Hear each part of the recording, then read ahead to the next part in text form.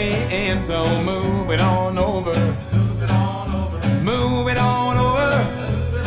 Move over, little dog, cause the big dog's moving in. She's changed the lock on our front door, and my door key don't fit no more, so get it on over. Get it on over. Scoot it on over. Scoot it on over. Move over, nice dog, cause the mad dog's moving in. Anyway, there you go. Wow. What's the trick of playing like Hank then? What's the big deal? What was he doing that was unique? His songwriting, the power of it is so simple. Is that, you know, that's exactly the same chords. The E, the A, the B7 are used in I'm So Lonesome I Could Cry, which I think is his most heartfelt ballad. The last verse goes like this.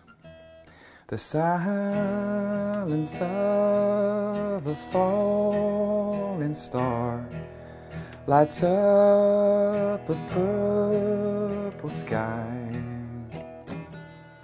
and as I wonder where you are, I'm so lonesome I could cry. And it's just so simple, in a way that I find eternally moving. Not when I sing it, but when I listen to him sing it. Yeah, he was a master.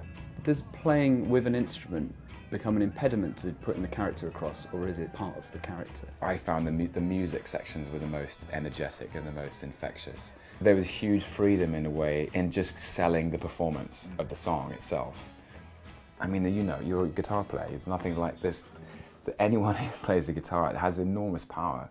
You know, music is the most immediately infectious art form, I think. Trying to just go straight across the stage, and it was really exciting, especially playing Lovesick Blues, because that was the one that when he first played that in Nashville, Merle Kilgore, his old friend, said, "That's when the women stood up and threw their babies in the air," because the yodel, the way he yodeled, was something that nobody had ever seen before.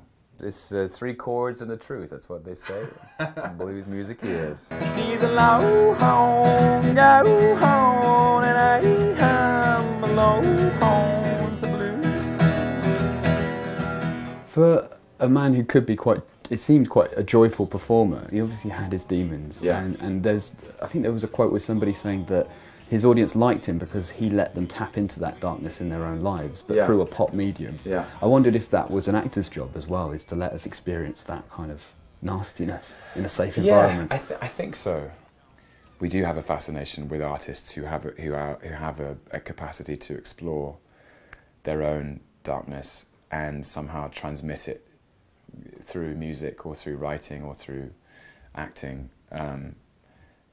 because they have the courage to say something about the experience of being alive that is universal and it connects. You know, if you hear someone singing about a pain that you feel you know, then it makes you feel less alone in the world. Are you one of these people that subscribe to the idea that things like alcohol help creativity? I do think actually the artists who kind of found a way to have the same freedom in a more sober context are the ones who actually make the most powerful work in the end. I always find it interesting that Hank Williams is seen as a kind of American folk legend, right? He's a cuddly figure almost to some people. Yeah. But he had this incredibly rough, hard life. Yeah. And these songs are about pain and torment. People are sentimental about him because it's period. Actually, it's quite in the history of America, the 40s is quite a long time ago, and there's something very raw and unembellished about his sound. It's steel guitars and the culture he sings about is of being in the doghouse, and so I think perhaps people feel that was a simpler time, but the life he was living was real. He sang what he knew in the only way that he knew, and people loved it because it was true. That's, I think, what we're drawn to in all art, is authenticity in the end. Great. Thank you, Tom. Thanks, Cheers. man. Thanks. Should we play ourselves out? Sure, why not? Well, I'm standing on the corner with a bucket in my hand. I'm waiting on a woman that ain't got no man.